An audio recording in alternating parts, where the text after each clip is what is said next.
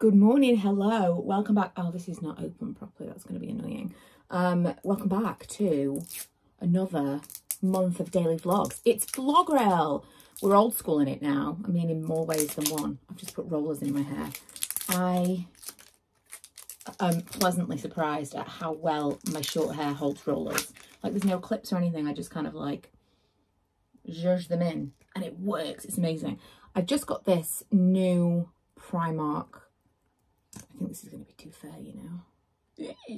It's very light. This new Primark concealer. The one in the store, it's quite light. It's quite light. Let's see. I might be able to do it as like an under eye brightener situation. It's supposed to be like a dupe for the Shape Tape. But I'm interested to see whether or not it's going to be a dupe for the Shape Tape or the newer Shape Tape that I actually really like. So I'm going to whack on some makeup. It is Easter Sunday today. I've just seen yesterday, I was looking for this little guy because I need to get back into my little microphone on Instagram. Anything that kind of makes something a little bit novel and fun for me is good, and the little microphone makes me want to make short form content. I'm just not a short, like at heart I'm always going to be a long form YouTube girl. That is just how it's going to be. I'm never going to be able to like totally get on that TikTok, shorts, Instagram reels bandwagon. It's just never going to really be who I am. And it feels a little bit like if you don't, you're going to be left behind. I think I'm just kind of going to be okay with that, to be honest, because I just love a vlog. I love a long form. Even as a viewer, I'll lose hours to just like mindless stuff, but I really couldn't be without YouTube. How do you feel about this? Oh, under my eyes, that looks okay. It's pretty good for like a brightener situation, but it's definitely too much for like all over my face. But didn't that brighten things up? And I'm not a big concealer person. Like, I tend to use concealer in place of foundation and just kind of dot it around. I'm using the Bobbi Brown one now. But that could sell me, depending on what it looks like later, that could sell me on concealer as a product that I actually need to use under my eyes. We'll see, time will tell. But yeah, Lee was saying the other day, he feels like if he lived alone, I mean, he's just dreaming at this point, but if he lived alone, he would just watch YouTube. He just watches YouTube vlogs. And like the occasional other thing, we watch a lot of stuff together, but like if this was just his viewing alone, he thinks he could do without like regular TV. I definitely couldn't. My capacity for television is, I would say, unmatched, but Karen is a close second. But I know a lot of people that feel that way. Like YouTube is their primary source of like entertainment. Which is interesting. I'm using things I don't usually use because I can't be able to go and get my makeup back from our night in London from downstairs. And I don't actually think I have another mascara. I must have one somewhere. Just found an old Lash Sensational. Seems good still. Doesn't seem to be too dried out. But I don't know how old this is. This used to be my absolute favourite before I discovered that one from Lancome. And this is still a great one. This is still definitely my favourite drugstore mascara. But it's just been overshadowed, unfortunately. The brow situation has been going pretty well, I must say, since I've been using the Rapid Brow. They've grown so much. And then I tinted them last week. And it's like whole new eyebrows. Like, without putting anything on them, I just do a little bit of something to hold them kind of in place.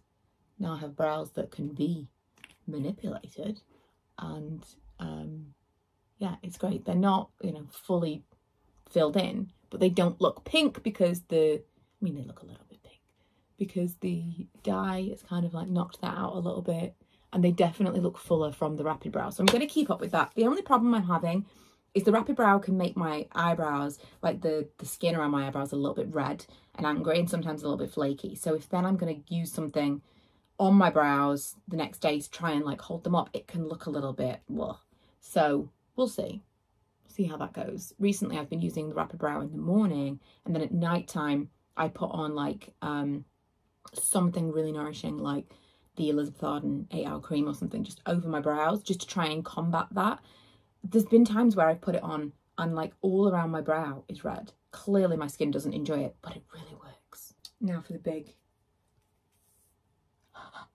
reveal of the what did this do to my hair. I'm just gonna look like Martha Mayhew by the end of this. It's gonna all be flipped out. Hopefully that can be corrected and flipped in again. Otherwise I've done something crazy. Look how like just pulling the rollers out. It's a dream. It's like Kris Jenner. Oh, Lord Farquhar. It's perfect. Did a full Farquhar. Oh, the volume. And that was so easy. I mean, I literally rough dried my hair, then I put the rollers in and went over it again with the hairdryer just to kind of like heat them all up while they were in the rollers. Can you even? I love this so much. It's like a real, I feel like a Bond girl. I've never liked my hair so much.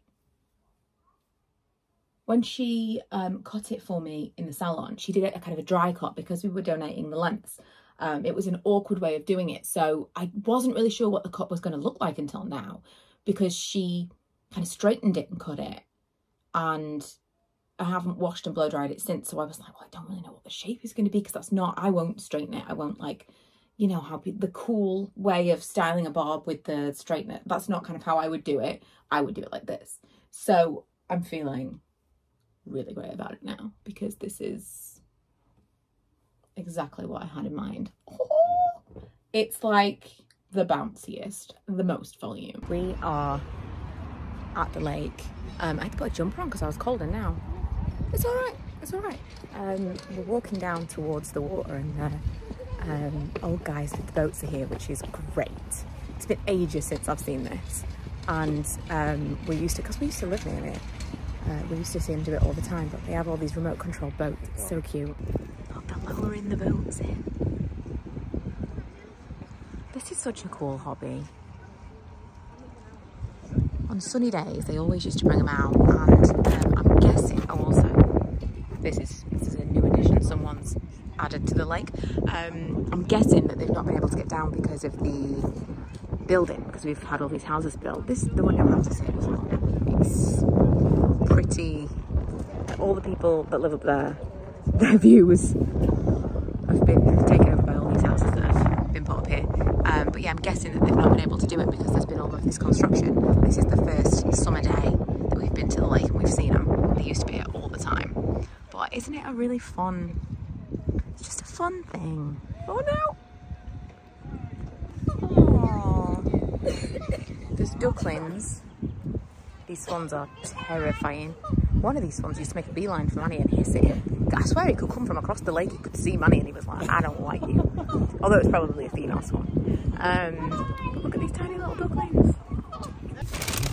Lee pointed out the most aggressive chip in the world. It's actually attacked the bag. We haven't had Burger King in forever. Nope. I'm very excited about this. Milo's getting a McDonald's. Feel rich. Oh, I know. You need to be rich to go to Burger King. It feels particularly bougie. Lee said it's like travel day things. Well, I'm going to go to Burger King really at services. Yeah. Yeah. It's exciting. This might be, oh, what's that hair over there? This might be an unpopular opinion. I don't care. Burger King, better than any McDonald's I've ever had in my entire life. It's just better. So I've been sitting inside lately. I really want to go outside and like sort out a little area to sit in the sun.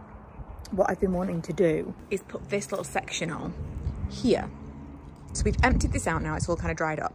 I'm going to deflate it, just move it away, move the sectional over here. This is where we get the afternoon sunlight. And I will say the one thing about having the gazebo, because it's absolutely, it was brilliant, and it's nice to be able to sit under there and work because it's like near some plugs and stuff, and also you kind of keep out the sun. But when you actually want to sit in the sun, it really takes up a lot of the, like it shadows the garden. We wouldn't sit here necessarily, but you can see the shadow on the garden here. There's not a lot of sun that we get anyway in the garden, and that kind of took all of it. So now we've just got this little corner, which was always where the sun was the best.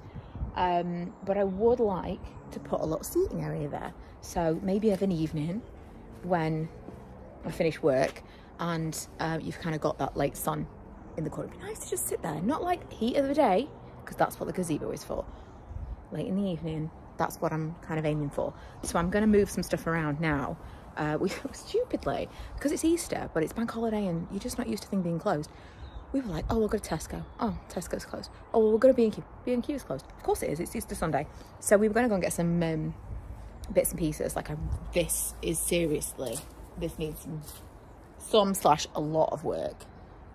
But this needs to be dealt with. Not today. Maybe tomorrow. Maybe tomorrow. Today, this. Oh, look at that.